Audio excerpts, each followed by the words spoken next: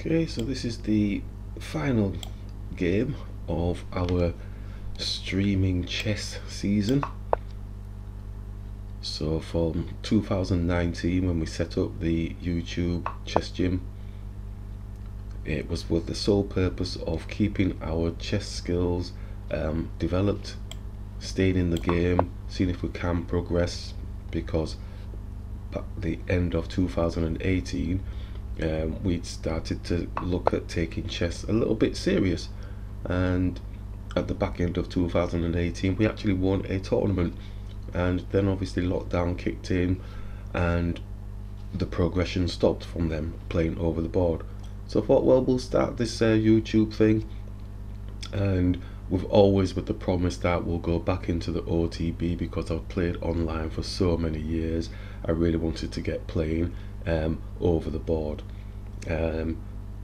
So once we started that, then obviously lockdown kicked it back in, so we came back home again playing online, which we were used to doing, but we knew that the reality was that over the board is different to online play. But we used it as a training ground to, I'm not focused, one second, used it as a training ground to develop our skills with the answer process and all the concepts that sit within the answer process. And I think, as we've proven to ourselves, it has actually worked, because we have actually done okay in the tournaments that we went to, the unrated tournament, the rated tournament, the rated tournament, and also the league match as well. So it has shown that we can do it for real, and we have improved our skills within chess, and I've really enjoyed the development going forward. So we are now going to be taking a break, and we'll be back in December sometime for the festive season, and I need to focus on this game now. Okay, so we might have messed everything. Let's see. So we can push through the center here, because this pawn is protected by this knight. So we're looking to basically exercise the knowledge that we've got within this last game here. It can be messy, it can be scrappy, but so long as we get hopefully some type of advantage, we care not. Maybe looking at blocking off the opponent, trying not to focus too much on, the tunnel vision, really expand on the tunnel visions, and because that's an additional type of calculation. It's not calculation in its own right.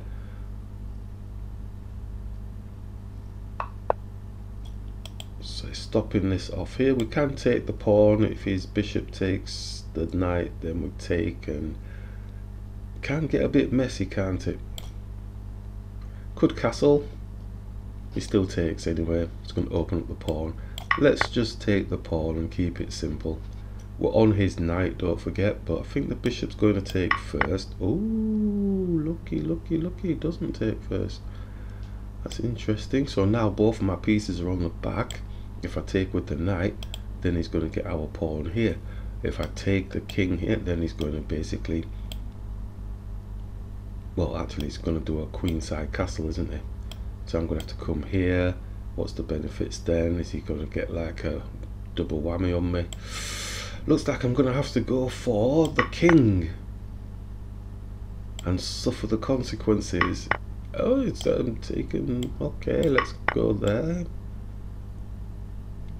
I'm ready to move the king. Let's get the king out of the way. Or is he going to panic about his knight? He's panicked about the knight. So he's blocked the passageway for the rook. So fingers crossed, maybe we can make something of this. Develop the bishop or push the pawn. I think I like the idea of the pawn supporting rather than the bishop supporting. But the bishop does have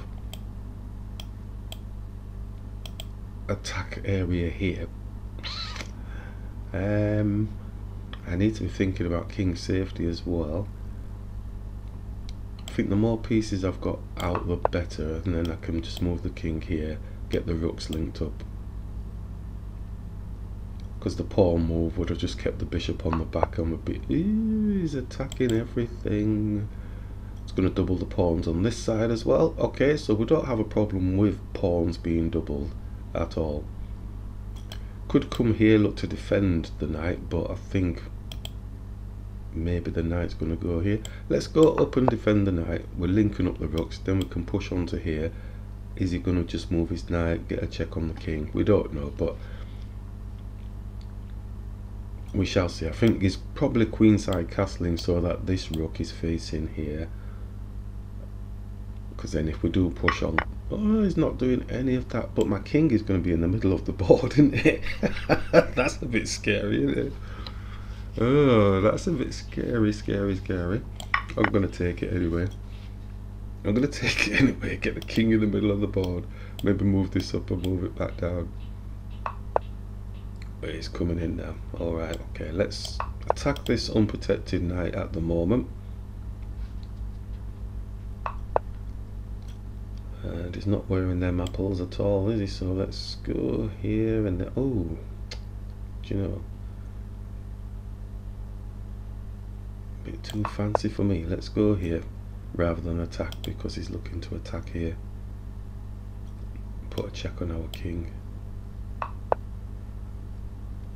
But if we take his own in the file,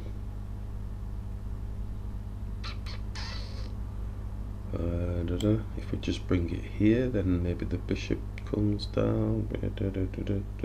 Yeah, okay, let's do that. Keep it simple. It's the dance of owning the file. That's always been one key thing throughout all of the games that we have played where the rooks are involved. It's definitely about the understanding the dance of the rooks. Who wants to own the file? He's actually brought it down, so I'm just going to take here. These pawns are protected at the minute. Where's this knight really lusty? It's not got much space to go anywhere, has it? Do we go here like this, looking for the cheapie? But he's just going to push down the other pawn. Is it a waste of an energy? Let's go for it anyway. It's cheap, but maybe it might work. Looking for this thing here. Cheap. I think all they'll do is just do this. So we can still come here with the rook anyway, if that happens. Oh. Yeah, well, we're not going to take now because he's moved the king out of the way. Does he cause some damage there? Okay, shall we attack this knight now then, see what he actually wants to do? He's going to come back up and just attack the pawn, isn't he? Yep. Okay, let's do that. And then this time maybe we can push the pawn this time to support. Oh, he's tripling his pawns up. Oh, it's funny though, because I saw a recent game, I think it was in the candidates, the US candidates games. Oh, was it Ray Robson or somebody? And it got like triple pawns on this same file as well, and double pawns on one side. But I think it ended up being a draw anyway. It was fantastic. So we're going to take, but he's going to own the file, and I really want to get my king up here to attack the pawn. So if we bring this rook here first to see whether or not we can own it, and then look to bring the, it's attacking our pawn, so we maybe can block here, but it's going to challenge here. We've lost that one.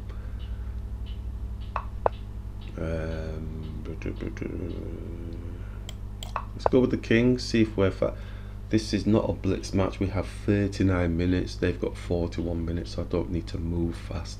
I don't even need to think fast, just need to find the appropriate moves. So this is where finding your own calculation. He's bringing his king in, let's go. Got to be mindful. Oh, we have a fork with the little pawn. Fantastic. Oh, dude. Oh, that's got to be it, hasn't it? Okay, let's grab. Still playing on. Okay, let's go for a queen.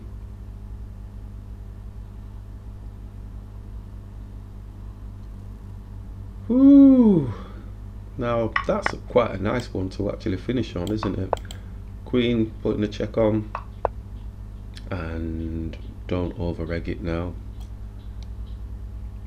Could take here with a check. He's offered a draw. I don't know if I'm accepting a draw. I'm a kind guy, but there's limits really, isn't there? And so he's just going to go bouncing upwards, maybe, but then he takes the pawn, doesn't he?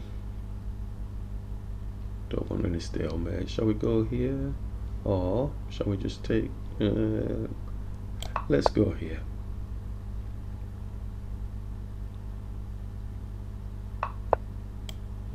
Put a check on. He's escaping.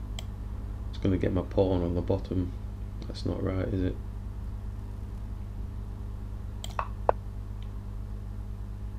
We can still move these pawns, no stalemates, and that must be it, mustn't it? Excellent. So the enjoyment of chess really is, it's improved tenfold for me since coming on 2019, and so we've been on for a long period of time. We've created quite a bit of content for ourselves.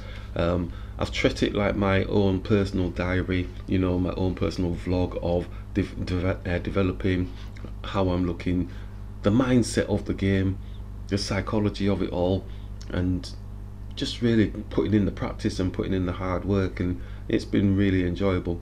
But I think it's time to just take a little bit of a break. I'm going to go and do some studying. I've got a few books to go through. I've got a few lessons that I've designed for myself, and looking forward to actual physical next year, January onwards. In between that time I might be playing a competition, and I might be playing maybe the odd 1 or 2 league matches as well. So all in all, I'm very happy with the progress that we've made. Chess Jim out.